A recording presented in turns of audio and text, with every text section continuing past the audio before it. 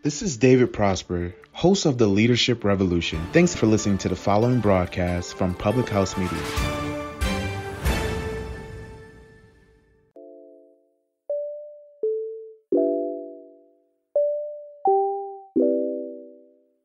Hi, everyone, and welcome back to the Food for Thought podcast. I am your host, Kylie Thompson.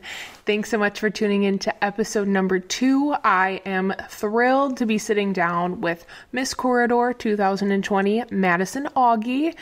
And just to give you guys a little bit of a heads up, this episode was pre-recorded in the midst of the COVID-19 pandemic. So what that means is that we could not conduct our interview in person, and it had to be over Skype. And with that comes a lot of hurdles and a lot of things that I have never done before, which includes working from my living room with a roommate and a 1-year-old puppy. So if you hear a little bit of barking, I tried to have Millie keep it down as much as possible, but she's just a baby. And there was some barking, some toy squeaking and stuff like that. But what Madison was saying was so important. I didn't want to interrupt her, and it wasn't really bothering her and I, so hopefully it doesn't bother you guys. But with that being said, I talked to Madison all about her time as Miss Corridor, her social impact initiative, which is called the Blossom Revolution, which is so amazing. And she has a Girl Scout patch. She's doing some really boss babe things. It was exciting to get to talk to her about all of that. And it was really refreshing to talk to somebody who is involved in pageants and has a similar social impact initiative as me and has that same passion and drive for spreading awareness and advocating for people that have eating disorders. So I had so much fun with Madison conducting this interview, and I hope you all have just as much fun listening. Thank you so much. Enjoy this episode. Madison, why don't you just tell me a little bit about yourself? Anything that you want to include? Well, so as Kylie mentioned, my name is Madison. I am currently serving as Miss Corridor 2020 in the Miss America organization. I live in Iowa. I live in Iowa City. Go Hawks. I currently work as a patient transplant navigator at the University of Iowa Hospitals and Clinics. I graduated with degrees in biology and psychology. Is this like along the lines of what you want? Yeah, no, you're doing great. You're doing great. I am here. I'm so excited to be on the Food for Thought podcast because A, I love the name, and B, this is a cause of something obviously so close to my heart as well as Kylie's. And I'm here to talk about a little bit about my journey and the Blossom Revolution, which is my social impact initiative. Awesome, and we're so excited to have you. I shared this with you on Instagram, but as soon as I was thinking about guests that I wanted to have on the podcast, I was like, Madison, got to get her on ASAP. So I'm so glad that you were able to come on early on in the podcast with me, and as things progress, I might have you on again, just because I don't know anything about podcasting at this point, and I'm going in feet first, and so if I need to make a better episode later with you, then that'll definitely have to happen too. But why don't you just tell me, let's just dive in and you talk a little bit about your eating disorder journey. Yeah. So as I was kind of reflecting on this, and I'm sure as you're very aware, you have to kind of make yourself a story to tell an interview, to market yourself. And so as I was thinking about my story, I have had some trait of an eating disorder probably throughout my entire life. I was when I was younger as well. Really perfectionistic, very anxious, very type A. And one story that I always think back on was I was about probably 8 years old, and I was getting ready for school. My mom was getting my brothers and I ready, and I think it was picture day. And I had a scrunchie that I really, really wanted to wear. I had just gotten it at Claire's. It was white. It had rhinestones on it. I wanted it so bad. And I couldn't find it anywhere. And so I completely imploded and started crying because I was like, I don't deserve nice things. I don't deserve good things. And I was 8 crying about a scrunchie. So if that leads anything to how I treated my body, if that's the way that I reacted to losing a scrunchie, I've been really sensitive and really susceptible to bullying my entire life. One other kind of formative moment was I was diagnosed with scoliosis when I was 13 years old. And for people who don't know what scoliosis is, my spine is curved. And so instead of being a straight line, mine is shaped like an S. And when I found that out, I was already having a good deal of body image issues and wondering why my body doesn't look like everybody else's. Why am I so different? So while it was really nice to be like, oh, this is why, it led to a lot of stuff down the road. I had to have a big, clunky plastic brace. And I wore that through the end of middle school to the beginning of high school, which I don't need to tell anybody. It's a super, super hard time to be a girl just in general. Yeah. And thinking back on that time, I just really hated my body because of the way that the brace made me feel. It had holes in the very front of it where the straps would hook. And I remember if I ate too much, my skin would come out of there. And I remember just like viscerally hating that, feeling like I was fat, feeling like I was ugly, that I didn't deserve that. So I would make sure that I didn't eat enough, that my stomach would push out of those. And so that kind of, reflecting back, those are, I think, some big moments where I was like, oh, I've had an eating disorder or body dysmorphia for a long time, and I just never really had the words to put to it because the things that I were doing didn't seem drastic at the time. And because I didn't ever lose a large amount of weight, or I didn't ever gain a large amount of weight, it never really flagged people as being problematic. Mm-hmm. And I feel like that's the number one thing that people think of when they think of eating disorders is like, you have to lose like X amount of pounds or you have to weigh this much. But like, it's almost comforting for me to know that there's somebody else out there that didn't have that happen, because I did lose some weight. And then, I mean, there were times where I gained weight too, but I think what people need to understand with eating disorders is like, it's how you feel and how you perceive yourself. And so that's almost comforting for me to know that there's somebody else out there that, like, I feel like for me it was like, I'm trying to figure out how to put it into words, but I was like, well, at the time I was really sick. I was like, well, I haven't lost, this many pounds, so I'm not sick. I don't need to worry about that. Did you ever have those moments too? Oh yeah, absolutely. And I again, for so long, I didn't realize that what I was doing to my body was wrong. And there was one quote that while I was going through counseling really, really stuck with me, is that eating disorders are not a physical disorder. They're a mental illness. Mm-hmm. It doesn't make sense for a mental illness to be shown physically, So Right. It was just the fact of saying, okay, I can still struggle with this. I can still struggle with my body and disordered eating, even if I don't look like what an anorexic should look like, even though if I don't fit the picture of what bulimia should be like. It's really hard to like validate your struggles when nobody believes kind of what you're saying and what you're going through, because you don't fit the picture of what people think an eating disorder, quote unquote, should look like. Mm-hmm.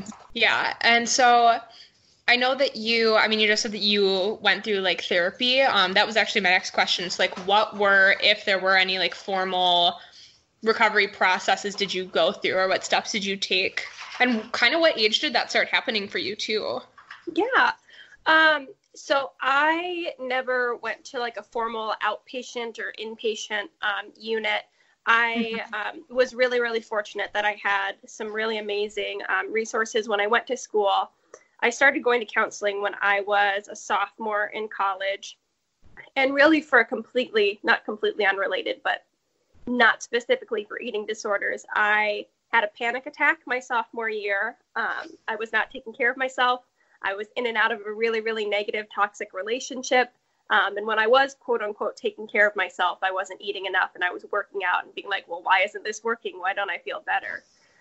So I had a panic attack, and I went to the counselor's office, and I started a counseling appointment. And pretty early on, the counselor was phenomenal. She, I think, understood like, oh, you have some really, really interesting beliefs about food. You have some really interesting behaviors about food. Have you ever thought that maybe this could be an issue for you? And for me, that was all that I had ever known. I grew up in a house where it was dieting. I grew up, in the media, obviously, when you're trying to fit these standards of beauty. For me, I always had the number 120 in my head, that's what like a female should weigh. Mm. Even though that's actually my number too. Yeah.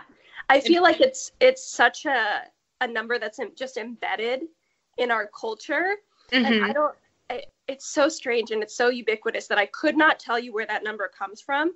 I could not tell you why that was the number, but I was like, oh, if I get down to 120, like, then I'm good, then I'm fine. And as soon as I started opening up about these things and opening up about how I was treating my body and what I was eating and how I was exercising, I think the counselor kind of red flagged that. And she was like, I think that we need to work on something else. This will probably help your anxiety if we break down some of those beliefs, if we break down some of those barriers and talk about why you feel that you have to be this certain size or look this certain way. And were there in your, like, in therapy or, you know, just out on your own doing your own work on yourself, were there any, like, pivotal moments for you when you were like, oh my gosh, I am sick, I do have an eating disorder? I think that I'm still having those moments to this day when I think back about how I used to treat myself. I don't know if there was one like aha moment. I think it was more like a gradual process. And I'm sure you can attest to this as well. And you kind of like start dipping your foot into the water. You're like, okay, I can understand like maybe that isn't super healthy. And it's kind of like, okay, maybe I understand that like I don't need to eat just lettuce for an entire day. Like, okay, maybe I do feel better when I eat food that nourishes me. And maybe I feel better not going to the gym. So for me, it was a much more gradual process of just accepting that, okay, this was my mindset. Let's change that a little bit at a time. And now I feel like I'm in a really good place where it's like, oh, okay, I can look back and say, this is what I used to believe and this is what I used to think, but here's why that's harmful now. Sure. And then, so I know obviously that you're involved in the Miss America organization. Do you just want to tell me a little bit about how maybe being involved in pageants specifically has affected your eating disorder recovery, if it has at all? Yeah, absolutely. So I had a really, really good friend who was part of the Miss America organization, and I saw her go through it, and I was like, wow, I really want to do that. And this, mind you, was in a time that I thought that I was recovered. So this was about my senior year of college. I had been in counseling for about a year and a half, and I was like, okay, I feel like I'm in a good place. So I was getting ready to compete for a local in 2016. And that was still when they had lifestyle and fitness. I was showing my roommates all of my wardrobe, and I had like just gotten my swimsuit in. I put my swimsuit on, and like that was just one of the most horrifying moments for me, was just seeing my body in that swimsuit. I hated it. I called my mom crying, telling her how awful I looked, that I couldn't believe that I even thought that I would step on stage looking like that. And that kind of set me into a really, really bad downward spiral. Obviously, I got back into counseling. I dropped out of the pageant, and I kind of resigned myself to being like, okay, this dream is tucked away. It was nice while I had the idea for it, but I don't think that's for me anymore. I can't put myself in that negative situation. And so you did compete in Miss America 1.0. Okay, so how do you feel, I guess for the listeners that might not be pageant patties like us, Miss America is currently going through changes. One of those changes being that they got rid of swimsuit, and they've turned it into more of a competition focusing on what you say and how you say it, not necessarily how you look. It's not considered a beauty pageant anymore. So getting rid of swimsuit was a big part of that. And I guess for you, how did it feel competing in swimsuit? Did those negative feelings follow you through your competition, or? Oh, absolutely. So I remember reading the article that they're like, Miss America 2.0, bye-bye bikini. And I was like, oh, thank you, God. This is what I needed. It just it was so much joy when I first heard about it, because I was like, this is God telling me like, Madison, it's your time. This is your time. And I was like, yes. And so I remember the first one that I signed up for, it was like right after the changes were rolled out. So I was like, okay, I'll put on a swimsuit. Like, it'll be okay. It was hard, but I did it. And then the second competition, I was like, oh, I see that swimsuit's still on here. Like, what? Why is that? And she's like, oh, the changes haven't been rolled out. So I ended up competing in 4 competitions that still had lifestyle and fitness and swimsuit. And that was really, really hard. I had still been competing with a lot of girls who carried over from 1.0, who were still very much involved and still loved the Miss America organization, as they should.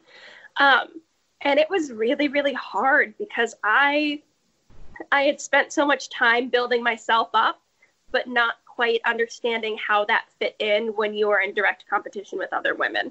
Mm-hmm. And we all like to say that at the end of the day, it's a competition with yourself, and it totally is. But we're all human beings, and we're all subject to some negative self-talk.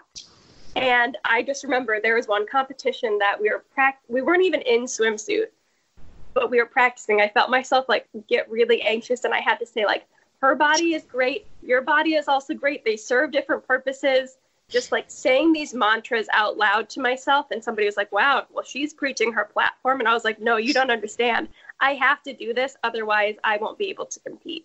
Mm-hmm. So I was very, very happy when I won a title and I didn't have to compete in swimsuit anymore. The next local I went to, everybody was like, oh, swimsuit, it's the end of the era. I was like, hallelujah, let's get this done. Let's get this over with. I'm ready to not compete in swimsuit anymore. That's awesome. And I think women like you are a huge reason as to why Miss America 2.0 is a thing. I know I competed in 1.0 for years and years and years.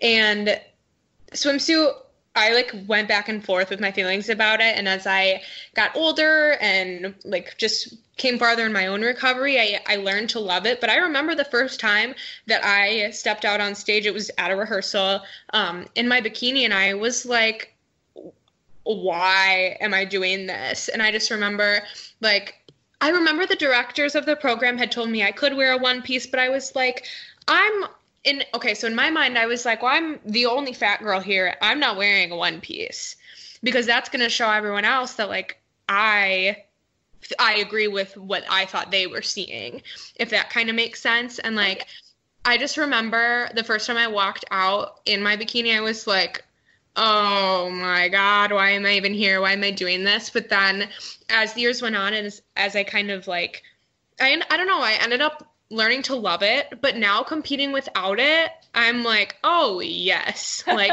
there's not one single phase of competition that I'm literally like fearful. Don't get me wrong, I'm always nervous and like I'm worried I'm gonna fall and I'm worried I'm gonna do all this other stuff wrong, but like there is no fear. And I feel like whether you've had an eating disorder or not, any woman can say this, like there's no fear like going out in front of hundreds of people in a bikini. Like, you say that to any woman walking along the street, like, hey, do you want to go compete in the swimsuit competition? They're gonna be like, no. Hell no. No, thank you. I'm okay. Not.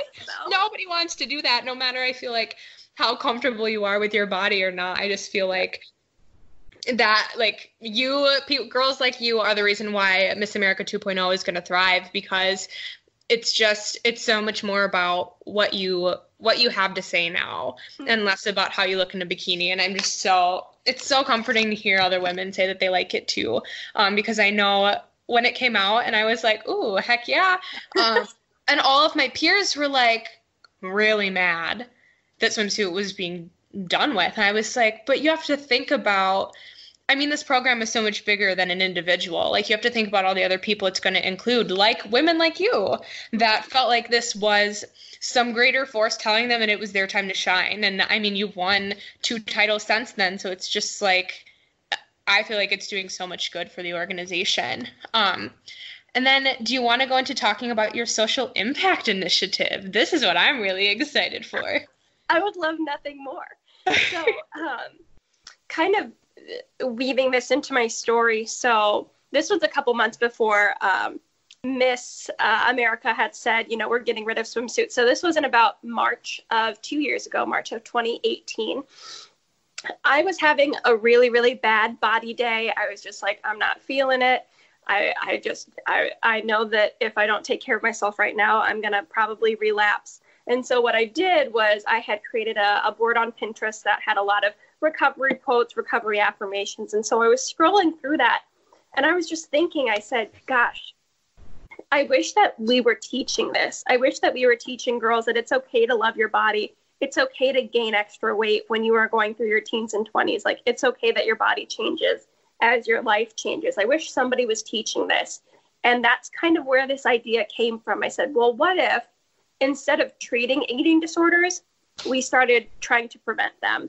And I had this idea, and my first idea was to have this sleepaway camp, clearly years and years and years in the future. and just to teach young girls how to love themselves, to teach themselves to be active without thinking about how many calories they're burning, to teach them how to eat food and to make food that nourishes their body without thinking about how many carbs are in it or how many proteins are in it, and to really like get to the root of what do you love about yourself that isn't physical on your body. So this was just kind of an idea that I had, and that day I had like gotten home from work and I had so many thoughts in my head. I just kind of wrote them all down. I came up with the name The Blossom Revolution because I really wanted to convey that this was healthy, that it's okay for your body to change. And to blossom means to mature or grow in a healthy way, which I thought was such a beautiful analogy, especially for young women. And then there's a quote that is, it's revolutionary to love your body in a world that tells you not to. And I wish I knew who did that quote. I'm so sorry. Credit to whoever made that quote. But that's kind of how the title came about, was it's just so revolutionary to grow and mature into the body that you were supposed to have, that you were supposed to be taking care of. Oh, that's so awesome. I love it. And the name of it really has always been so cool to me.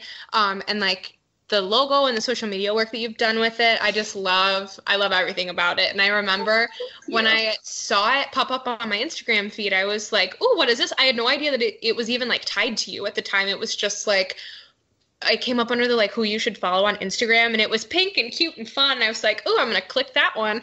And it was so, I fell in love with it from the minute I looked at it. And I love what you've done with everything for it. So going into that, do you want to tell me about your Girl Scout patch? Oh my gosh, yes. So I have always wanted to find a way to get into schools, and especially to reach young women. And as a title holder, you know, especially now, how hard it is to get into schools. I mean, last year we had like snowpocalypse, and it was, everybody was pushed back, so you couldn't really get into schools to talk. This year, there is no school anymore. Yeah.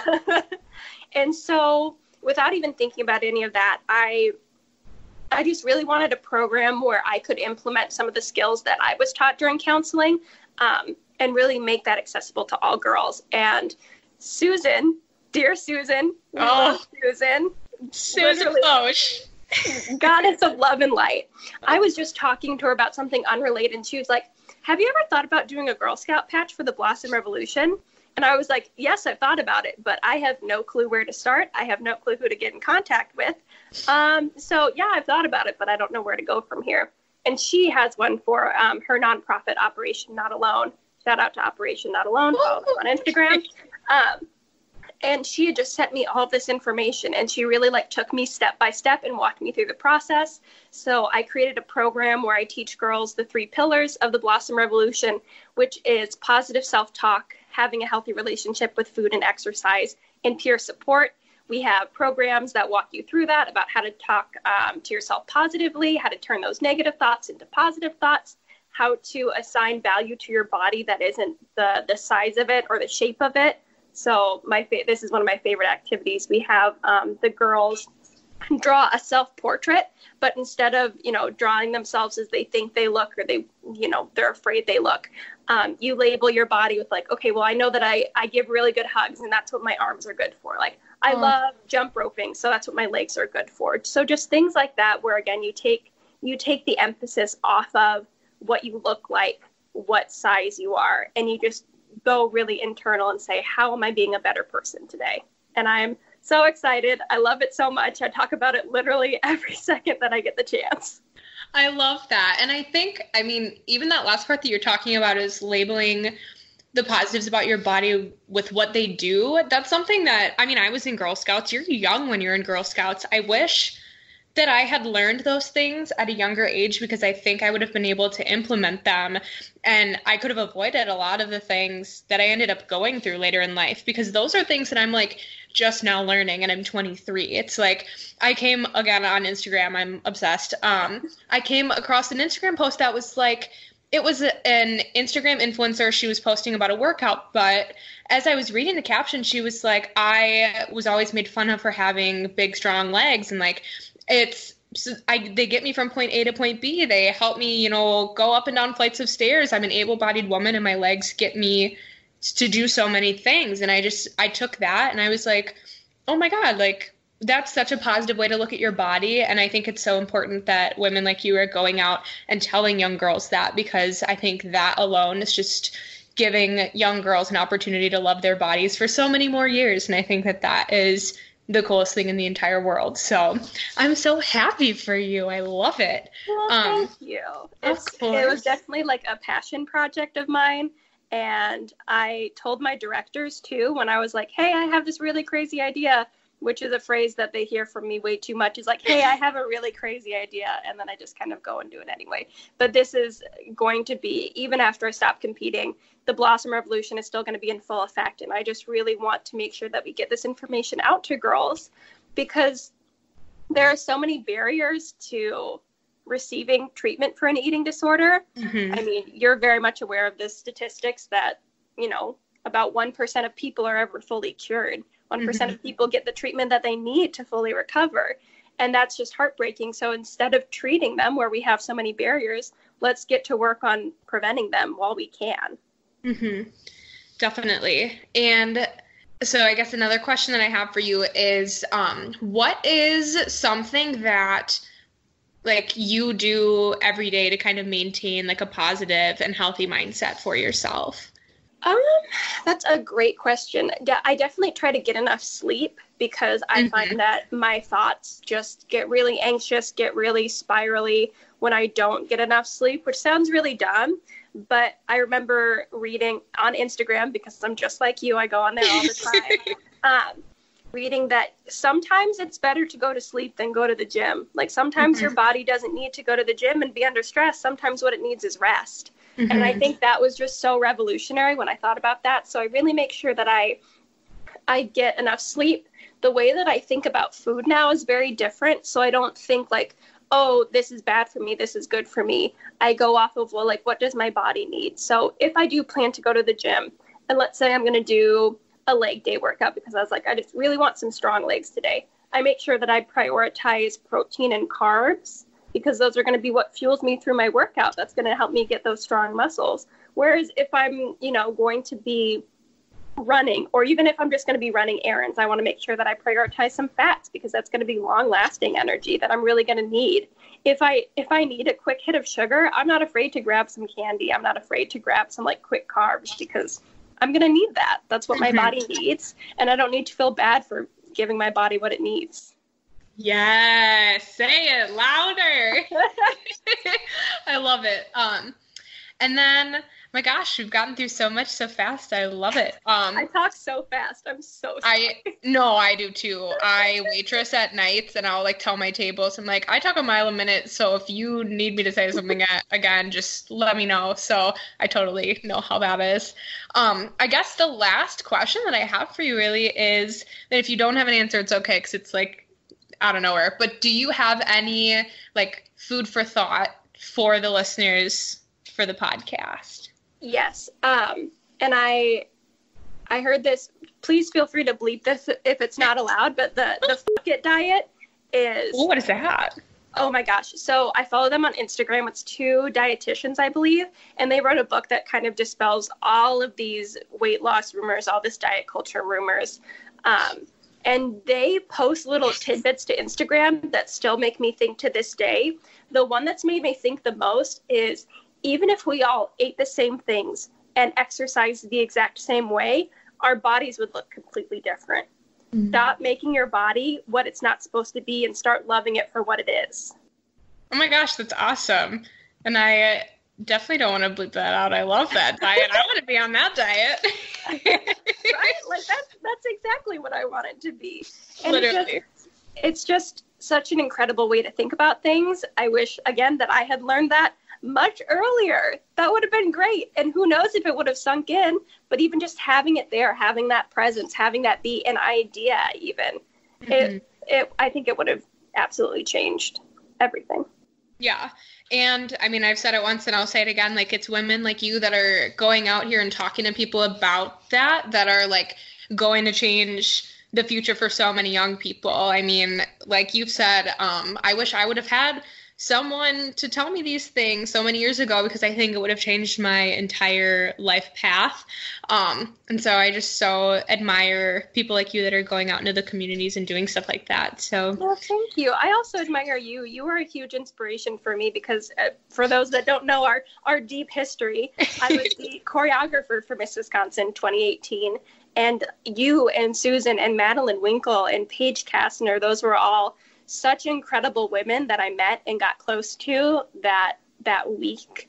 And I just remember being like, they are so strong. They're so powerful. They're so intelligent and they're so pretty. Like, I want to be like them. And I literally signed up for the local, I think, like the next day.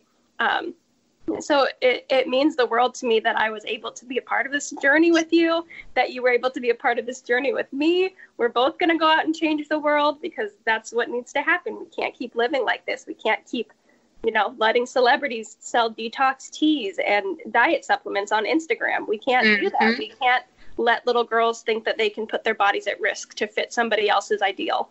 Yeah, definitely. Do you have any last words for the Food for Thought listeners? Oh my gosh, I just had one, and then of course it just left my brain. Unfollow anybody that makes you feel bad about yourself. Yes. And keep looking for the light. Anytime that you have the slightest idea of feeling guilty and you have that thought that's like, well, why do I feel guilty? Explore that, because that is going to be how you change slowly but surely. Anytime that you're like, I want to skip the gym, but I really shouldn't, or maybe like I'll only do half my workout today, explore that, because it might seem detrimental right now, but it's those little changes that are going to save you along the way. Yes, so important. All right, everyone. I hope you enjoyed that episode of Food for Thought with Madison Auge. I'm your host, Kylie Thompson. Thank you so much for tuning in, and I hope I left you with some food for thought. See you next week.